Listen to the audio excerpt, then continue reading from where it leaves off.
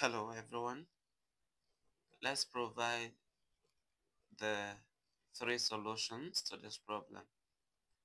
We have 3x to the power of 3 equals 3.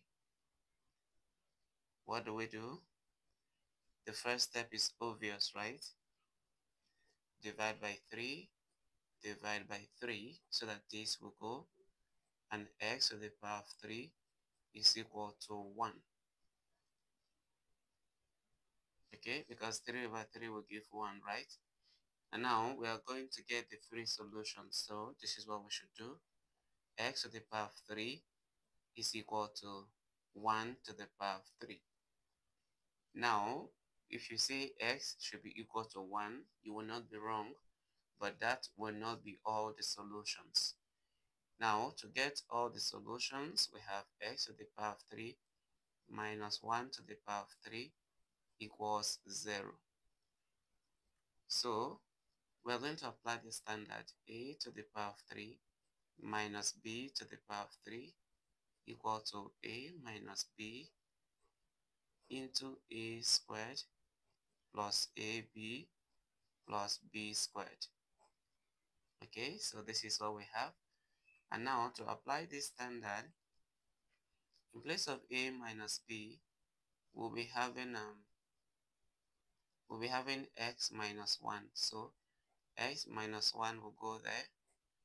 Then into, in place of a squared, we're having x squared plus ab is x times 1, and that is x. Then plus b squared, that will be 1 squared, right?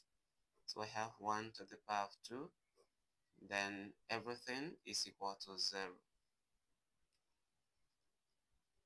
From here, x minus 1 into x squared plus x plus 1 is equal to 0.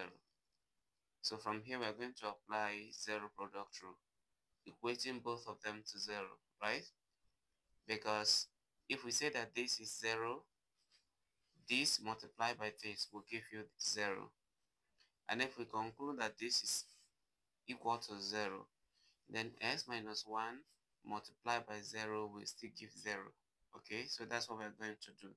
So we will say that x minus 1 is equal to 0. This means that x is equal to 0 plus 1 and x is equal to 1. So this is the first value of x, and it is a real solution. Now to get the other values of x, we're going to start from here so that we get x to the power of 2 plus x plus 1 equals 0.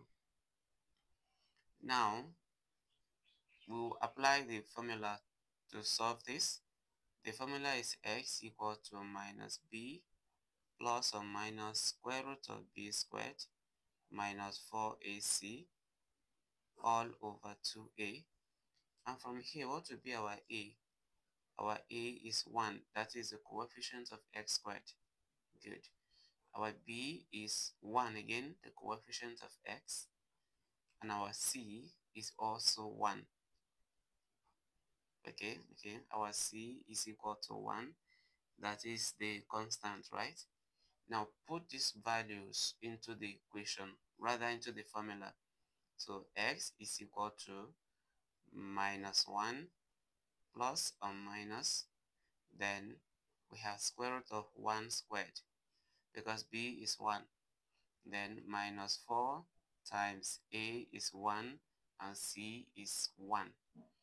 The whole of this is over 2 times a, and a is also 1. To continue with this, our x is minus 1 plus or minus, then we have square root of 1 minus 4. This is over 2 times 1, and it is 2. Now from here, x is equal to minus 1 plus or minus, we have square root of negative 3, because 1 minus 3 will give us 1 minus 4 will give us minus 3, and this is over 2. Now let's continue on the other side. Okay, so this is what we are having. Now x now is equal to minus 1 plus or minus, we have square root of 3 multiplied by square root of negative 1, so that the whole of this is over 2. We're doing it this way because you cannot get the square root of negative 1. It will give you a complex solution. So we'll rather fix out the negative, right? So that from here, x will be equal to minus 1 plus or minus square root of 3, and then square root of negative 1 is imaginary, so we call it I, and it's over 2. Now what do I do from here? X is now equal to minus 1 plus or minus, I want to bring this to the other side, so we have I square root of 3 over 2. Okay, and if you want, you can equally split what we have here into 2, so that you get x to be equal to minus 1 over 2 plus or minus, we have I over 2, this is I not 1, I over 2, we have root 3. So this becomes the value of x, but this is a 2-in-1 solution. Let's get the 3 solutions together. Our x1 is equal to 1, that is the original or the real solution.